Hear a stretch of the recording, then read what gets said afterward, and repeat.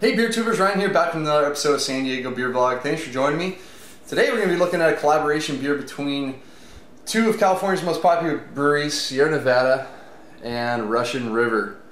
And this is Brux, what they're calling a Domesticated Wild Ale. It's called Brux because they're using a strain of Brettanomyces, a wild yeast that's called Bruxellensis. I'm probably butchering that, but Brux for short.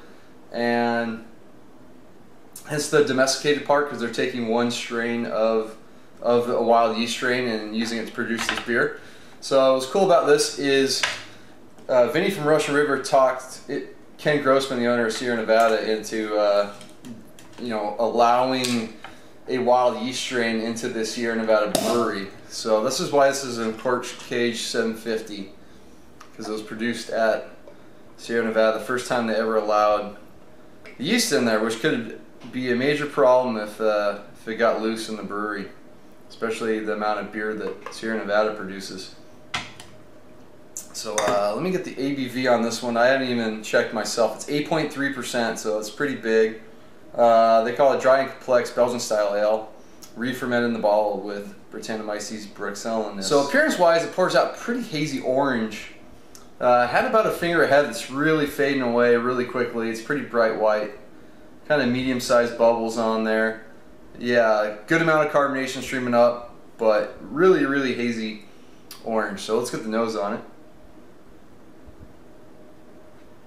It's got a lot of fruitiness. Definitely a floral note in there as well.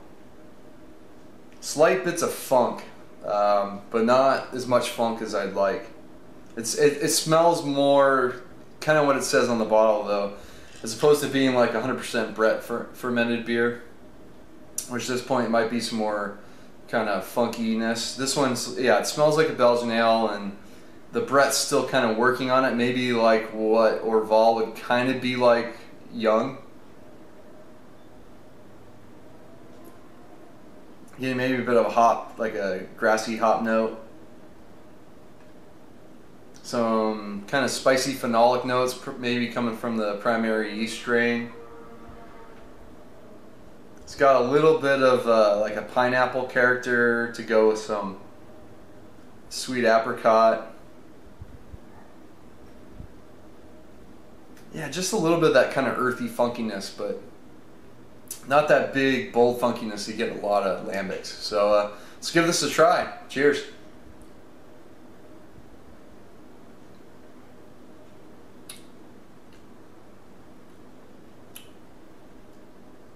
Yeah, it mostly tastes like a Belgian pale ale. You can tell that there's, a little bit of that wild yeast character in there, but it's still kind of fresh tasting. Up front, get a lot of carbonation attacking the palate, and I'm hit with this kind of spicy, dry character. Probably coming from the yeast, maybe some hops coming through, a little bit of like earthy, kind of grassy note. And then the sweetness picks up midway through, and I get a lot of fruitiness, but also get a ton of big bready notes in there as well. There's a touch of like a white wine sort of grape character, but it's very faint. I think the like pear-like character tends to be predominant on the sweeter side of a pear. That typical kind of stone fruit character. And it's almost kind of turning into that kind of pineapple character you sometimes get with Brett, but it's just not quite there. It's not quite developed. Very dry finish. The 8.3% alcohol is very well hidden though. You maybe feel it slightly, but it's really well hidden. Never came across my mind when I'm drinking this. As it warms, definitely get more of that kind of phenolic, spicy yeast ester note. It kind of dominates a little more than I'd like the Brett to. I wish there was more funkiness. But like they say, it's going to develop in time in the bottle. But right now, this one's pretty average for me. I'm going to go with the C. It's a good starter beer if you've never had a wild yeast strain, and this might go to a lot of places where, a beer like this is if you can get Orval, then you kind of know the character. But this is it's a good at least opportunity to see what at least one strain of Brett does, although it only in bottle conditioning form, but If you do get a bottle of this, I highly recommend aging it at least 6 more months.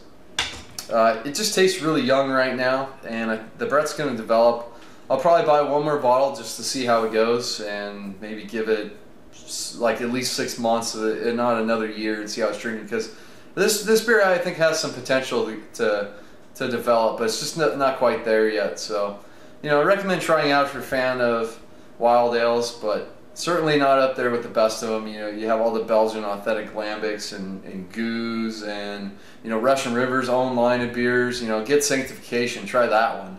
That's a great way to try a 100% Brett beer. So, yeah, this one's pretty average, unfortunately. So, until next time, please comment, subscribe. Cheers.